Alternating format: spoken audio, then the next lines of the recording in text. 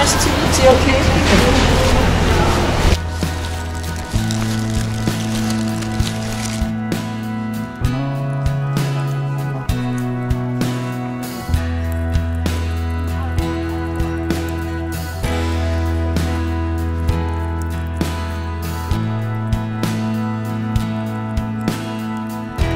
Okay, tons of different new stuff today. That was really interesting. I guess the first one's related to all the pandemic stuff. I know even some people here have said what you really need is to give people home testing kits and all that. Well, it says here, Spartan Bioscience receives Health Canada approval for fast portable COVID-19 tests. Ottawa's Spartan Bioscience today announced it has received Health Canada approval for its rapid, accurate, and portable COVID-19 tests. So it looks like it's a little tiny device, and they say it's supposed to give you pretty fast results. That's what they say anyways. It says Spartan's test consists of a portable DNA analyzer called the Spartan Cube, which is the size of a coffee cup. The Cube performs the test with Spartan's COVID-19 test cartridges and proprietary swabs manufactured in Ottawa. The automated test can be operated by non-laboratory personnel in a setting such as airports, border crossings, doctors' offices, pharmacies, clinics, and remote communities. So to my understanding, they will first release this to all health-related organizations, government, federal, then they'll give it to, I guess, corporations, large companies, and then afterwards, they will give it to regular people. So that's kind of interesting. Makes me wonder too, with all that emphasis of made in Canada, so to speak, whether or not a lot of people will be afraid to use things like Chinese-made products and stuff right now during this pandemic or even in the future. Because I was reading some stories how a lot of supplies, basically, they're mostly made in China. So we're basically stuck like here, like in Canada, where they're saying you should start bringing some manufacturing solutions and stuff back here. Because in situations like this, it shows you do need your homegrown solutions as well. And as we all read, there's a ton of law enforcement, for example, using prosumer or enterprise level drones to make announcements to tell people to keep their distance. How about full-size ones to transport people and all that? This one says Concordia engineers help develop an emergency response drone. Learn how the Ambular could save lives during a pandemic. Yeah, this looks like it's meant to actually carry people and all that. Rodriguez is collaborating with the International Civil Aviation Organization in developing autonomous navigation and control for Ambular, an emergency response urban air mobile vehicle. It's an ambulance drone designed to transport people in tight, hazardous urban environments from their homes to the hospital. So they give you a ton of diagrams and stuff to show you how it works, like with these pictures here, like what? An emergency call, decision making, Ambular takeoff, arrival destination, and then arrival at the hospital. Almost seems like it's autonomous, although I would imagine in this case, if you need to put someone in there, don't you need actual people, like a staff, to actually help the person in there as well? Although funny enough with this too, I guess they're gonna do like a live showing where people can ask questions and all that. He actually said here, here's a graphic novel, Future of Aviation by ICAO staff shows a snapshot of a not too distant future. They're showing basically things like what's here. The Kabuzo flying platform maintains its position to coordinate the service drones over the city. So it's like an army of drones basically ready to take off. And then what's this? Like the Google balloon deployed at high altitude to improve connectivity above the region. Kind of makes me think of that announcement over before of that Facebook drone that's supposed to fly around and give, I guess, internet access and all that.